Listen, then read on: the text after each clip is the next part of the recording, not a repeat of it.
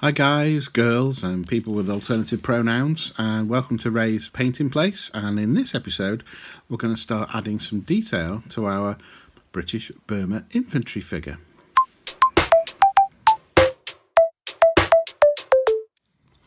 Okay, the first thing we're going to do is the face.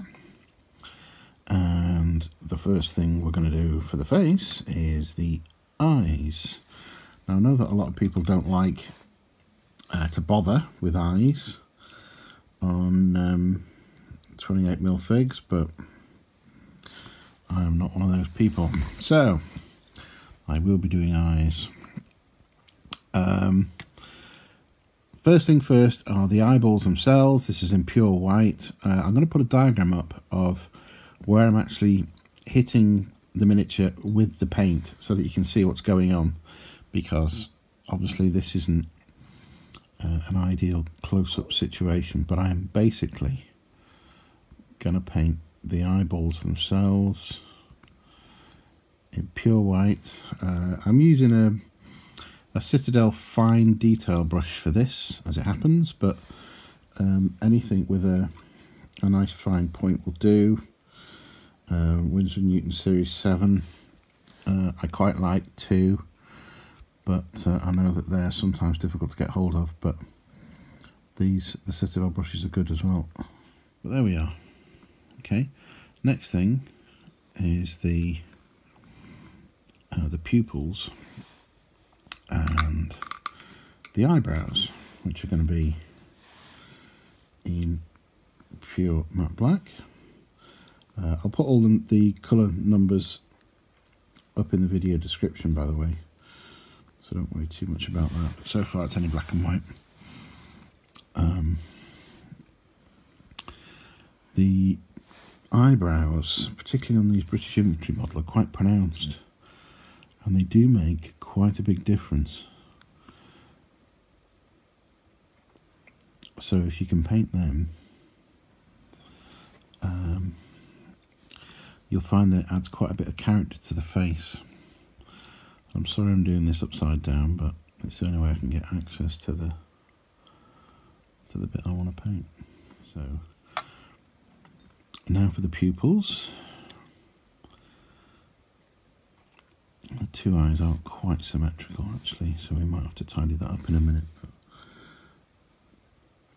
let's see how we get on with the pupil.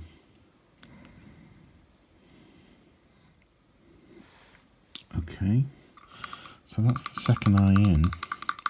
However, I've left it a little bit big, so it looks a bit lopsided. So what I'm going to do is take a little bit of Medium Fleshtone, a little bit of the Dark Fleshtone, just mix them together, because what I'm going to do is try and draw in a line of this flesh tone underneath the eye to try and narrow it to match the two eyes up. If I don't do that, he will look very wonky. That doesn't look too bad at all now. Hopefully you can see that. Okay. So that's the eyes. So next stage is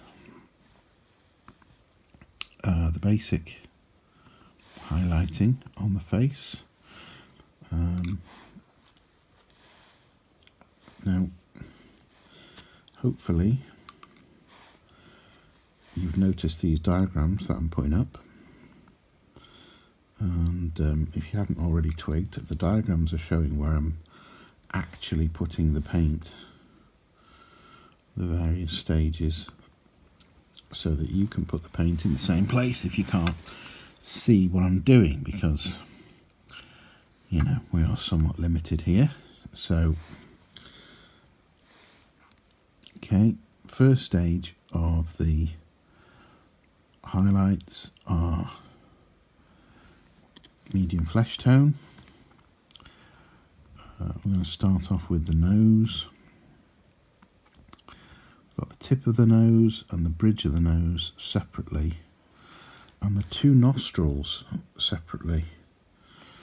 If you can, on either side, if you can make just a little dot of paint on either side, I think it makes it look absolutely great. It really lifts the face.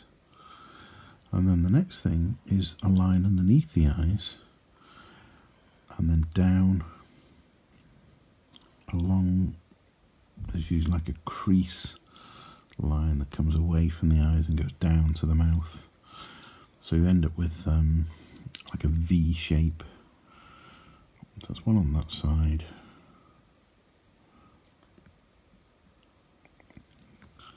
And one on this side. So again, what we're doing here is we're just hitting the high points with the colour. We're not going all over the place. We're only hitting the high points. So the top of his nose, bridge of his nose. I usually like to do the chin sometimes as two dots to give him a sort of dimpled chin. In this case, I'll go straight across the chin there to pick that up. And while we're at it, he's got quite a furrowed brow here. He's worrying about something, probably about getting attacked by Japanese, I would think. So we'll put in a brow line as well, just to make it look like he's worrying. And then lastly for this colour, for now, his top lip. Now it's not been too bad actually. The washes work quite well here, but a little bit of this medium tone over the top lip there. He seems to be snarling at something. So I want to pick that out in the medium flesh tone to highlight it. And that's what we get. I hope you can see that. Right, next thing to do is the mouth. That's a two-stage thing. First stage is to paint, because he's got his mouth open, is to paint the open mouth with Hull Red. Now I find it easier to use the Model Air Hull Red because it's more liquid and it'll flow easier into that gap, but the standard Hull Red is absolutely fine. You might have to thin it down a little bit to get it to run nicely in there, and then when that's dry, which will take a couple of minutes because it is a bit more liquid, then you need to use some off-white to just touch in the teeth, because he's got his teeth exposed. Obviously if you pick a head where his mouth's closed, none of this matters, but with an open mouth it's nice to just pick the details out. Hull Red for the mouth as a whole, and then pick the teeth out with off-white.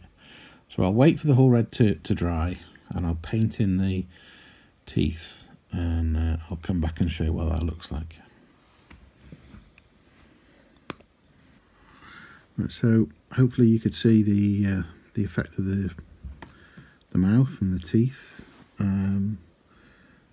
As it turned out, he's only got one top tooth, but never mind, he must have been punched in the face.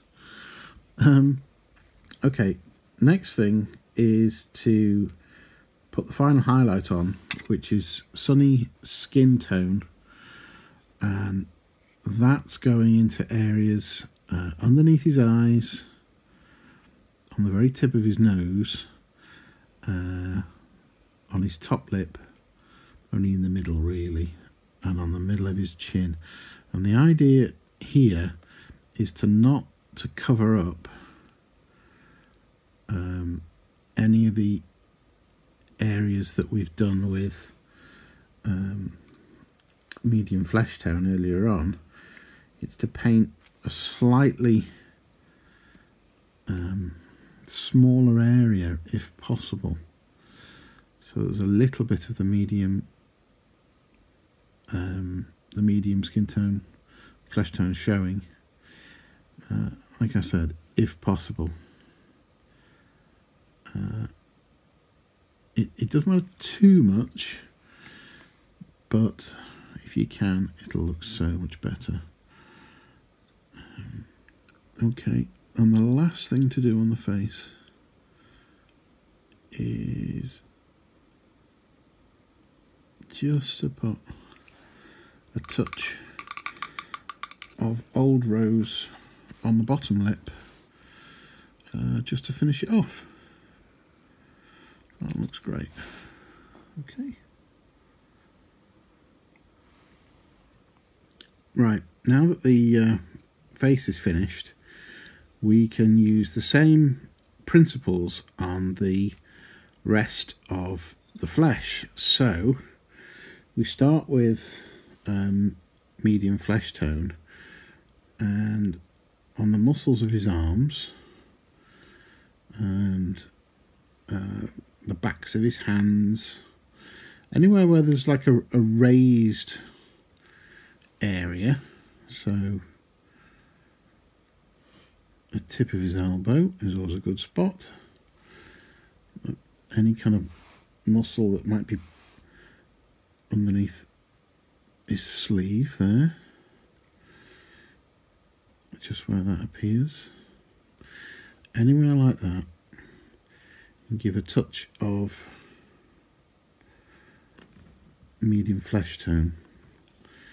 Again, on the backs of the hands, the tops of the fingers, both arms. Obviously do the legs if he's got shorts on, and then follow that with a highlight of the sunny skin tone,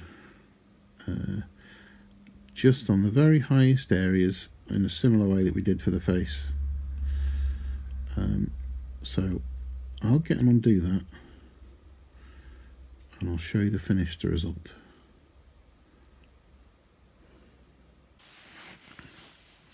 So there we are, that's the face complete, and the skin tones all sorted. Hope you enjoyed following along to that one. As ever, like, share, subscribe if you enjoyed yourself. If you've got any questions, stick it in the comments and I'll get back to you. And thanks very much for watching.